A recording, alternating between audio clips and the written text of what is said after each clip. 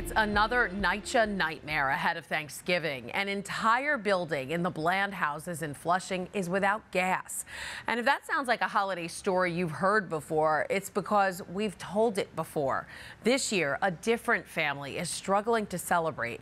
As Currents News' Jessica Easthope reports, they say their Thanksgiving meal was ruined before it even began. A watch pot never boils, and I'm going to be watching it forever. Lindia Bittler does Thanksgiving big, but without gas in her Bland House's apartment, holiday plans have been canceled. A single hot plate isn't going to cut it. I want to do a turkey. I usually do either lasagna, baked macaroni and cheese and stuff like that. I can't do that on that hot plate. Lindia and her neighbors in this building of the Flushing NYCHA complex haven't had gas for a month.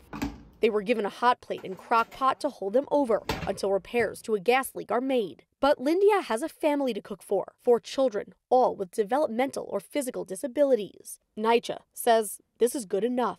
I got kids that I got to feed. It's taking a toll on me.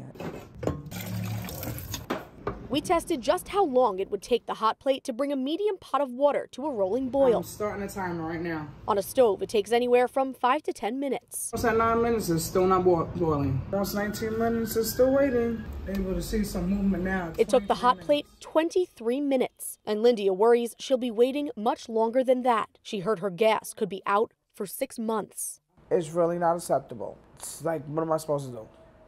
What can I do? Lindia says she's waited for months for a response from NYCHA on work tickets. It's coming down like a waterfall. For mold, There. leaks, Over here. holes in her walls, Same thing. cracked ceilings, and Lindia's biggest concern, And they were running. the rats. 30 in 3 days. Hounding them. Hello, I have a rodent problem here. I was really, literally about to pack up and leave. Lindia says her issues have become an emergency. She's even taken NYCHA to court. At this point, she expects Thanksgiving to come and go. The ongoing problems here has really tested my faith a lot. If they don't have the gas on, it's going to be just another day. After Currents News reached out about Lindia's issues, NYCHA said they're working with her to schedule necessary inspections and repairs. In Flushing, Jessica Easthope, Currents News.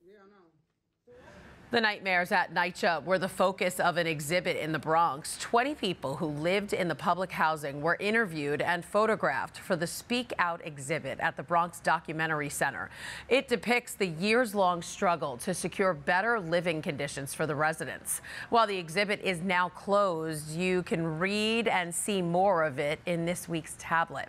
The paper also marks an important anniversary in American history. 160 years ago this Sunday, President Abraham Lincoln gave the Gettysburg Address, the historic speech that paid tribute to those who died in the bloodiest battle to ever happen on U.S. soil.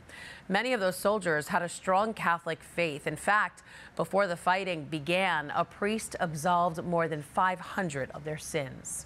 So be sure to pick up a copy of the tablet at your local church this weekend. You can also support Catholic journalism by becoming a member. To learn more about it and find out everything you can get with your donation, just go to thetablet.org/become-a-member. Hi, I'm Christine Persichetti, anchor of Currents News. If you like what you saw, please hit the like button on this video. And if you want to see more content just like it, subscribe and click on the bell for notifications. Thanks for watching, because we are putting your faith in the news.